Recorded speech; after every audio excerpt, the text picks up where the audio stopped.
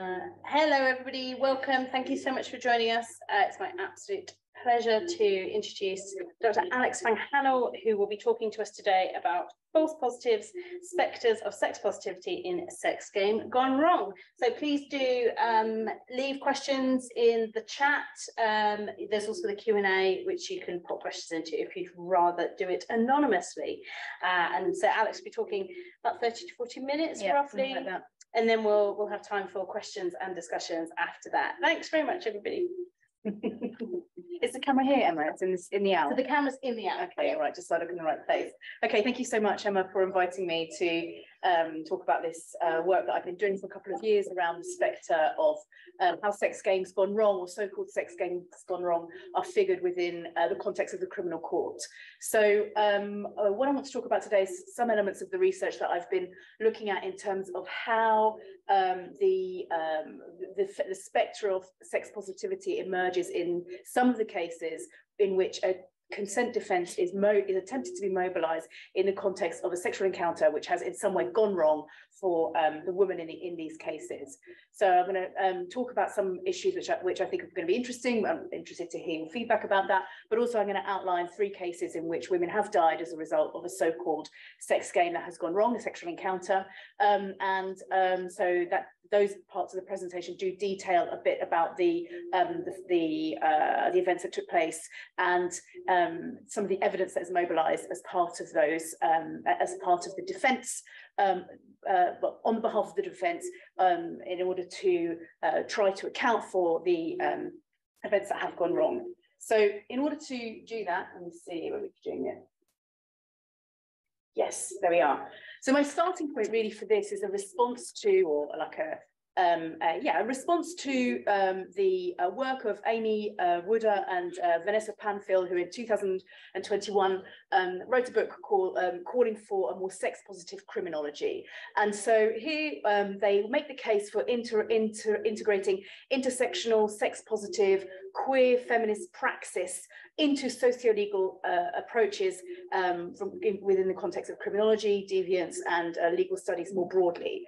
So this is a call which, even though is one which has been developed through their voices more recently, is one that has been going on in terms of socio-cultural sex studies for decades. And the work of Gail Rubin and Patrick Califia have been really seminal in terms of that work. So the call for sex positivity is one that is characterized by a recognition that sex is neither bad nor good, sex is not a taboo, sex is consensual, sex is agentic, sex is not harmful, that desire and pleasure within a sexual encounter are intrinsically enough to justify that encounter. There is an acceptance of difference and an awareness of risk. So these ideas around what fosters sex positivity, turn around these sorts of concepts around sex as being an intrinsic part of establishing sexual citizenship. Sex positivity is often contrasted with sex negativity. So that means seeing sex as negative, seeing sex as taboo or moralistic. Sex negativity prefers monogamous, heteronormative, procreational sexual practice, the sorts of practices that you might find in the center of Gail Rubin's charmed circle of sexual practices, the charmed middle, the sexual practices which are socio-culturally endorsed or encouraged. And sex negativity is therefore associated with prejudice around which bodies should be having sex, with whom, how, in what way, and so on. So sex positivity, this is my suggested list.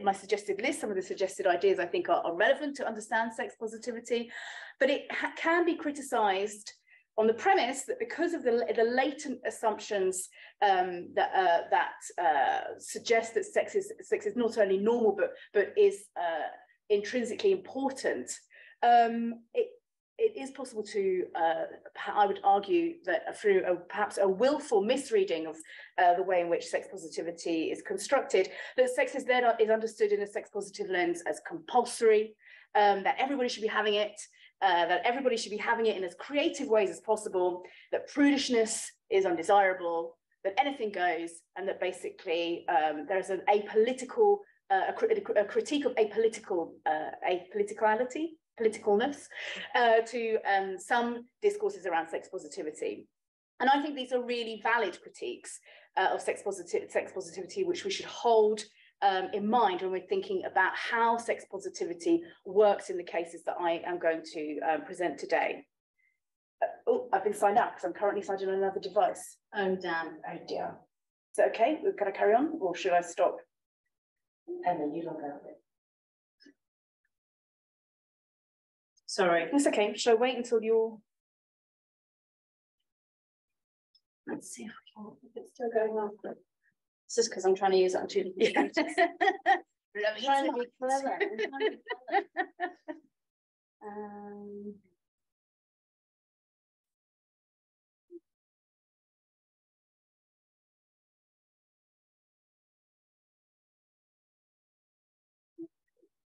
Well, at least now we know. Yeah. Sorry, Anna. It's all right. Don't worry. Take your time. So I think the webinar is still going. Yeah, we've still got 15 people on, so I think the webinar is still going on. Sorry. Okay. All right. Okay. Cool. So I was basically saying that these I think are legitimate or valid critiques of sex positivity, which we should hold in mind. But they are also, I would say, more critiques of the way in which sex positivity has been applied or has been used, rather than a critique of the approach in itself, as I hope I'm going to be able to demonstrate today. So certainly when sex and sexual practice emerges in the courtroom, it is clear that sex negative attitudes tend to prevail. Rape myths, even though there is more awareness of them within a courtroom context, saturate discourses in criminal cases where sexual violence figures. People will be familiar with the perpetration of these rape myths, how they center around drugs and alcohol, how people are dressed, stigma around mental health or disability, stereotypes around class, ethnicity, sexuality, gender and age, prejudices around particular practices that people might do, whether they've taken photos of themselves in bed with each other, texted each other after the alleged sexual encounter or the rape. And so all of these are used to serve to discredit a claimant as a credible victim of rape and fold into much more dominant sex negative tropes. So in this realm, desire and pleasure are not in themselves considered to be enough to legitimate certain sexual practices. They have negligible value within the politics of understanding justice around sexual encounters. And this is particularly pertinent in the context of understanding how so-called sex games gone wrong are presented within the time and space of the courtroom. So in this presentation, I'm talking about sadomasochism, and I'm also talking about sex games gone wrong, not because I think that they're the same thing, but because I think there is an adjacent overlap that is relied upon in order to mobilize certain tropes around what practices are legitimate or understandable and which ones are abhorrent and not understandable. And so part of this kind of gliding over of these different categories it leads us to a situation where we end up having an encounter within a courtroom where a sex game has allegedly gone wrong, and tropes around sadomasochism, which is broadly defined as power exchange or erotic encounters in which power is played with through sadomasochistic play and or bondage and so on, and practices which are associated with what we could argue is like a kink subculture, how those are brought to bear on cases which are also presented as a sex game that has gone wrong. So the law is really clear around whether or not it's possible to consent to anything which is resulting in anything more than a transient or trifling injury.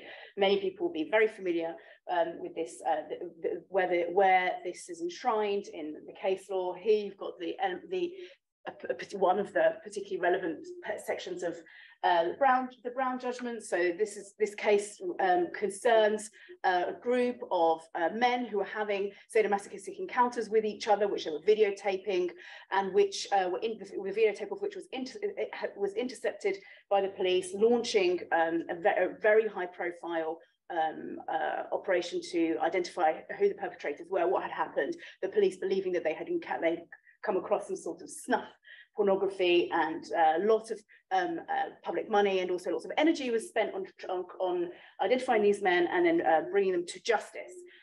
So this is a case which is well known and has actually been like widely critiqued in terms of the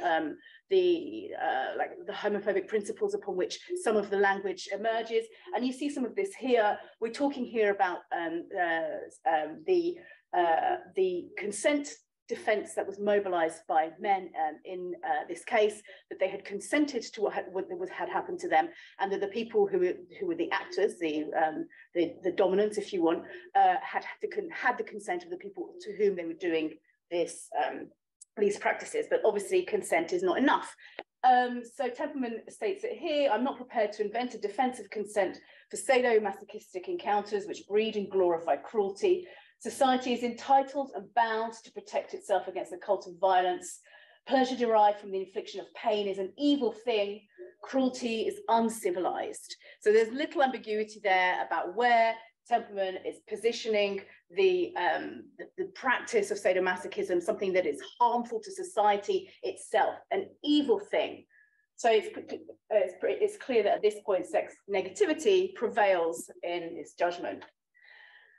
But what I think the thing which is interesting to consider is the way in which, despite this being a clear point of law that is also confirmed by the Domestic Abuse Act 2021, the sex game gone wrong, the consent defense in these cases continues to be mobilized.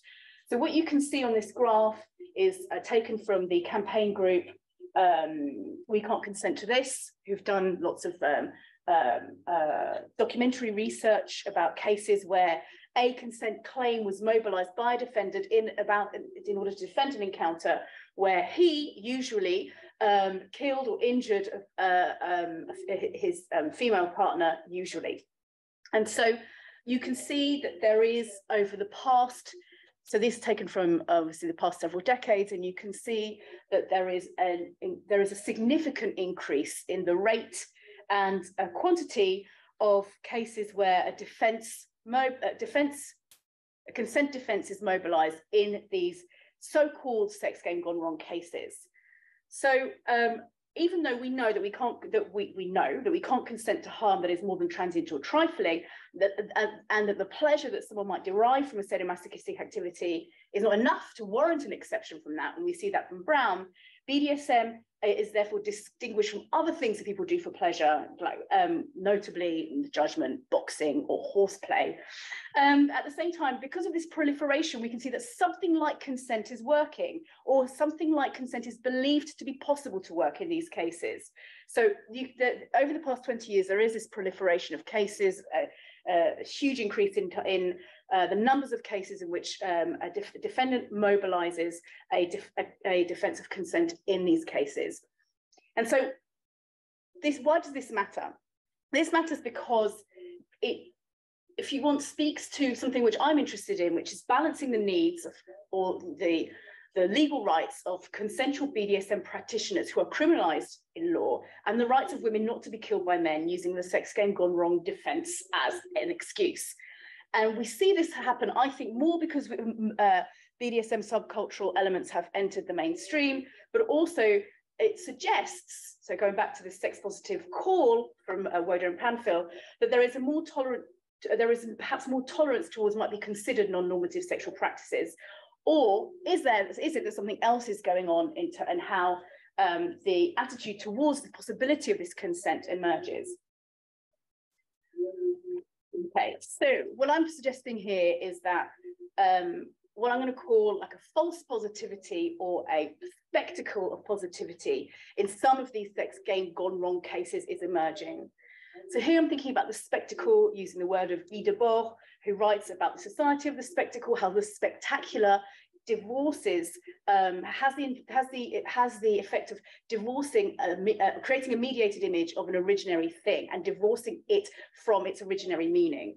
So it is the mediation of social life through, in part, commodity fetishism, which obscures the labor that creates the thing that is spectacularized, here, sex positivity. This relationship then between things and images and ideas become taken for granted into a sort of hyper-real imagination of sex positivity, which obscures what the position from which sex positivity might emerge in the first place. So sex positivity is spectacular here because it obscures the work that sex positive approaches might bring to understanding these cases. And I think this is what we see emerging in some of the cases that I'm going to talk about today, notably 3 of these cases, which I'll just go on to in a second. But before I do that, I'm just going to explain what I did in order to think about this from a spectacularized lens. So in order to do this work, most of this work is taken from the analysis of summing up of judgments in cases where consent defence is mobilised. And in order to do that, I conducted research on the cases which are a database of cases which might be relevant. And then because of various limitations, which are interesting limitations to think about, but because of various problems associated with doing work on court case transcripts, I was only able to analyse in depth cases from 2010 onwards, because cases from before 2010 was not possible to obtain transcripts of those. And so this is obviously a partial view of the way in which consent is mobilised in these cases. And so some other cases, the transcripts were either lost or permission was not given to analyse them. And notwithstanding this, I was able to find 25 cases which met the criteria in terms of inclusion, in terms of date and jurisdiction, so England and Wales. And 13 of these cases are cases of violence, battery, assault or rape. And 12 of these cases are cases where women died and the men were tried for murder or manslaughter. And so, even though obviously I don't have the scope to talk about all of those cases now, there are 3 which I'm going to show here as kind of like archetypes of how the same defence of consent is mobilised and has different legal outcomes. And so these 3 cases concern women who have been killed as part of a sex game that has gone wrong, so called. So methodologically, what I'm doing when I'm doing this is I'm looking at how language is used in the courts. I'm looking at the discourse in terms of what is said and what is not said, and then looking at the contextual significance of what is said. So where does it appear in the story that the summing up is trying to convey to the jury? And doing that by looking for themes, content, and implied meaning. And so this is kind of like a thematic, but also in-depth linguistic analysis of these summing ups of the cases, which I'll show some of these to you now. So the first case I want to talk about is that of Dawn Warburton, who in April 2013 was found hanging from her bedroom window, the frame of her window, by her neighbour. Mark Pickford was found asleep in the bed next to her in the same room.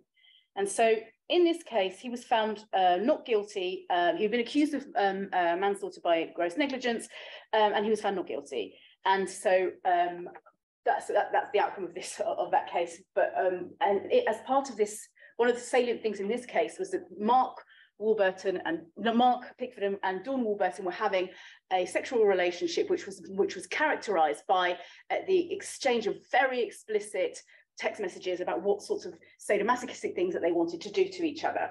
And so his defence, apart from with his defence, was that what she had done to herself, so it's a suicide, and that he had nothing to do with it, and everything that he was saying about the sexual desires that he had for that kind of sadomasochistic encounter was just chat. It wasn't real. He was just joining in this kind of exchange.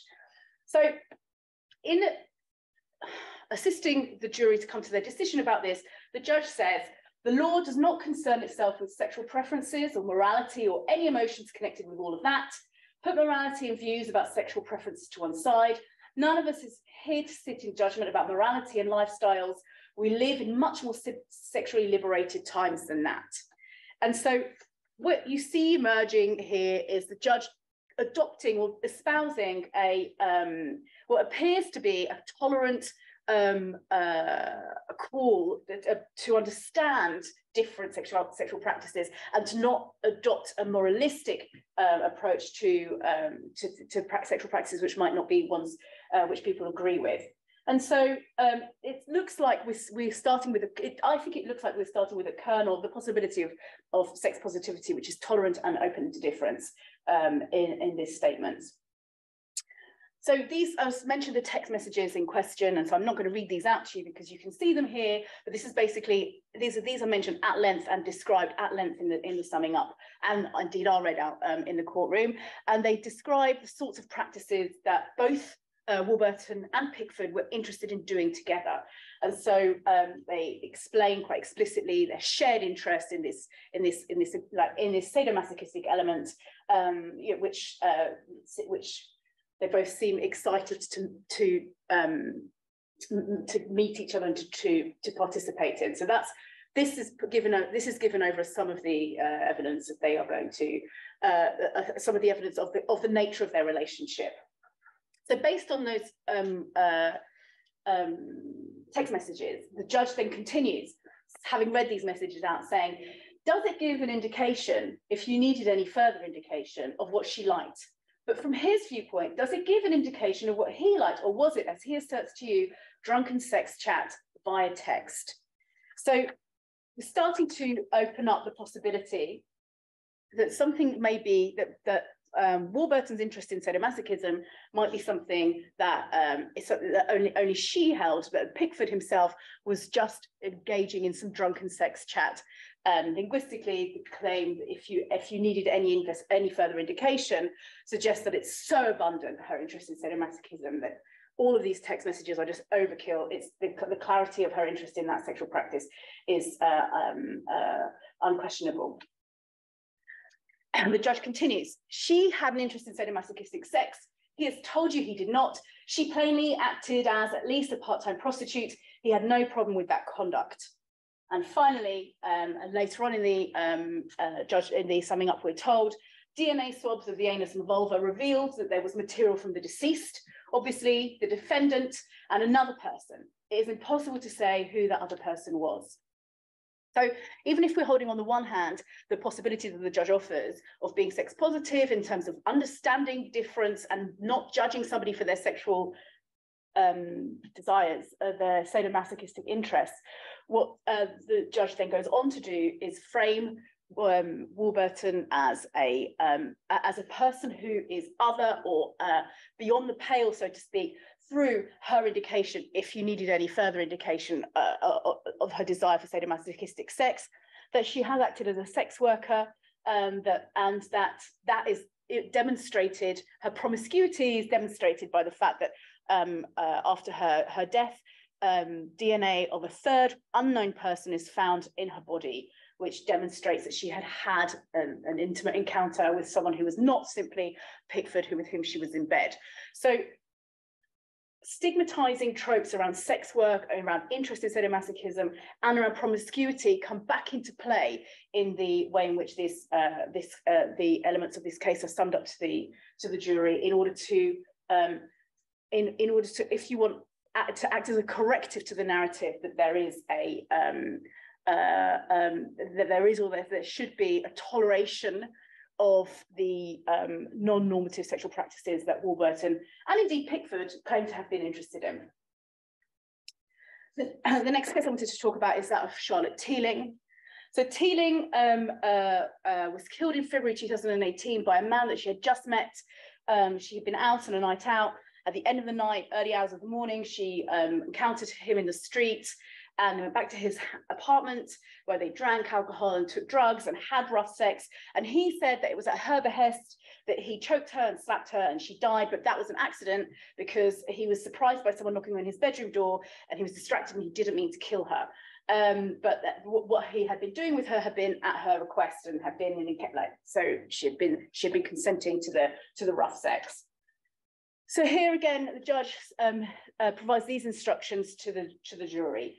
This is not a court of morals. I strongly suspect that in these days, it no longer needs to be said. Many years ago, people would have taken a view one way or another about two people meeting up and going and having intercourse within such a very short space of time. People would take a view about people looking at pornography and all that sort of thing. I doubt very much if a modern jury would be remotely moralistic about any of that, but in case you were tempted to be, please don't be. So once again, thematically echoing the stuff that we've seen with Warburton, positioning the possibility that the jury should approach this evidence with tolerance and without being moralistic. But before he says any of that, this is where how he opens his summing up. We need to think about a fact that came late in the day, but is an agreed fact about her activities as a webcam girl. Now, why do you need to know about that? It helps you perhaps from 2 points of view. One is the question of anal intercourse. You remember that what Mr. Bailey said to the police was that it wasn't actually his wish or her instigation that anal intercourse took place. He said it was a mistake and that he was surprised by how easy the intercourse was. And from that point of view, it may plainly be of relevance to know that she had acted as a webcam girl, filming herself inserting a sex toy into her anus on several occasions. So actually, we ask ourselves, it's a good question that he asked, why do we need to know that? Because what we do know is that she did not die from any anal sex that took place, and that there is no question of whether or not she consented to, there is no rape allegation in this case. It's a murder charge that Bailey is facing. But the narrative but the fact of revealing this case, which apparently is of significant importance, that not only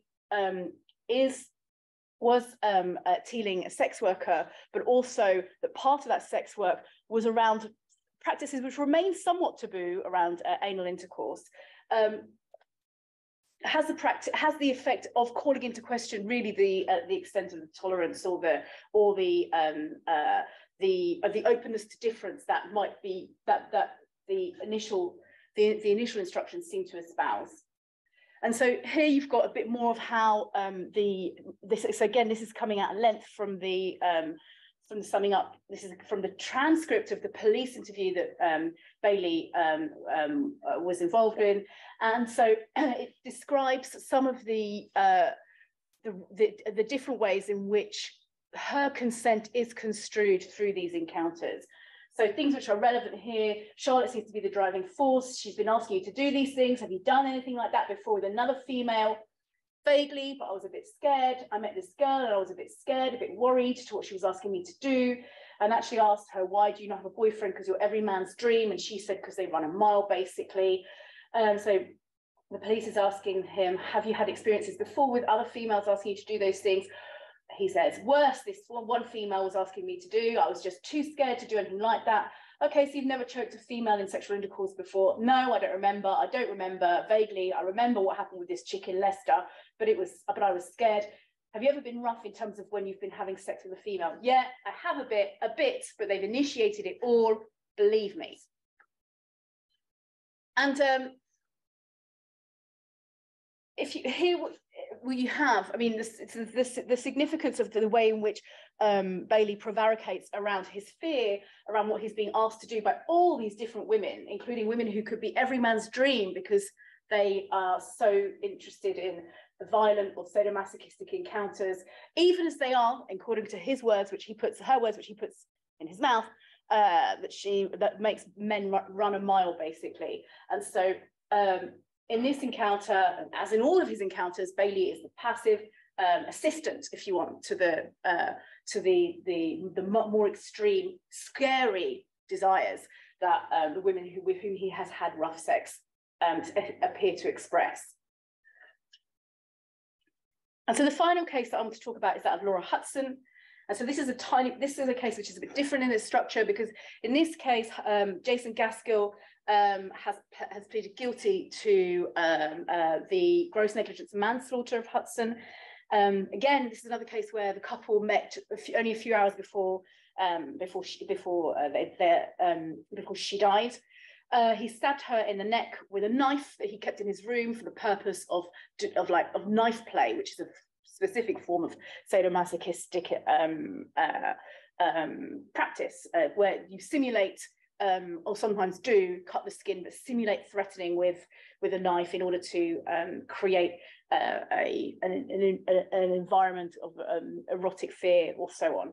And so, so in this case, Gaskill has pleaded guilty, and so what's going on here? These are going to be the sentencing remarks and the discussion between the prosecution and the judge, deciding what to do about sentencing Gaskell for the death of Laura Hudson. So the judge says, basically, he says, because it simply indulging in sadomasochistic sex doesn't necessarily involve a criminal act. But here what you've got is a knife involved, it's grossly dangerous. And the prosecution says, yes, it may be one of those hybrid type cases. Holding a knife to somebody's throat is unlawful, as an unlawful act potentially, where she consents to that. Judge says, well, I think you can consent to that because you're not actually physically being hurt. No, it's a simulated threat. This isn't a real threat. I'll talk about that one in a second. But so, yeah, we started off with the opening, the judge and the prosecution opening up to the possibility sadomasochism is a thing that people do. Yeah, it's just a simulated threat. It's not something. It's not the same thing as threatening somebody with a weapon, or you actually intend to hurt them. So it's open, so it holds space for the possibility of that sexual practice to be a legitimate one for Gaskell to do. The case goes on. So in this case, the judge is very keen to establish that Gaskell's like a knowledgeable sadomasochistic practitioner. And he talks a lot about the use or not of safe words, which are words which are used to bring any action to an end. And in order to do this, he talks about, he uses the evidence of a woman who lived with Gaskell in their shared house. So Hudson had met Gaskell, they got back to his shared house, which he lived in with another couple of young people, and had all been talking about what had gone on. And Hudson is saying to this speaker, she's expressing a concern about a sexual encounter that has happened with her and Jason Gaskell. So the housemate says, I asked her what was wrong, and she told me that during intercourse with Jason, he had strangled her and she safe-worded on him because she couldn't breathe and he didn't stop. He didn't think he was going to stop, but eventually he did. I don't think, like, I know Jason's a bit rough in the bedroom. I thought it was that. I didn't think he meant to do it. And elsewhere in the accounts, as the judge speaking again, she speaks of him not being prone to use extreme violence, but engaging in rough sex. And the judge then says, yes, but he did use what is called a safe word. So that other participant in a consensual sadomasochistic activity could say stop, or whatever the word is. And he eventually did stop. And that's what she was reporting to the other occupant of the house. Yes, that's the word my lord's just used. Eventually is a significant one. She's reporting that he didn't stop at once, but he eventually stopped. So Gaskell's use of safe words is mentioned 4 times in the judgment as evidence of his good sadomasochistic practice. Now, people within the BDSM community, or who are BDSM scholars will know that how safe words are used and responded to is subjective within that subculture. And of course, there are no hard and fast rules really about how safe words might be responded to. But what is salient here is not, I think for me, that he did eventually stop. What is salient is that it's reported to the flatmate as a concern that he wasn't stopping.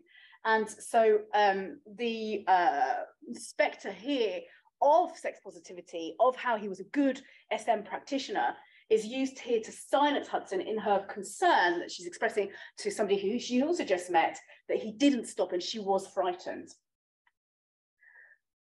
So to kind of wrap up my thinking around this, I think that what we see in each of these cases is a seemingly tolerant attitude to sexual practice, which is used to account for how women end up in this situation in the first place. And there are assumptions of consent. So consent is assumed to have happened. There's no evidence of how we know that there was consent in most of these cases. So the sex positive tropes of agency or freedom to choose are mobilized by allowing space for women to decide to participate in sadomasochism or bondage and sadomasochism, and that which also folds into responsibilization discourses for those women. So even though the space is held for these to be legitimate and possible sexual desires, they are also used to further distance women as deviant figures who have these desires. So I think it's clear that there is a shift occurring in how some courts are prepared to understand sadomasochism beyond Brown, and sex positivity, or a vision of that, a version of that, is deployed to ignore the structural power imbalances that compose how current problems with sex games gone wrong are figured. You have the imagination of the sexually emancipated woman who is free to choose these sex acts, but that freedom comes at a price. And so in some of these interactions, the spectacularized sex positivity might appear to echo rather than undermine rape myths which cast women who might be sex workers or interested in sadomasochism or promiscuous or living complex lives as legitimate victims of violence and death occurring as part of these so-called sex games gone wrong, which assume consent where there is none. So ultimately, there remains, I think, a more consistent and committed engagement with sex positive principles in these cases, in cases which deal with consensual sadomasochism or sex games gone wrong, to achieve justice for women, whether they have practiced BDSM or have been falsely figured as doing so.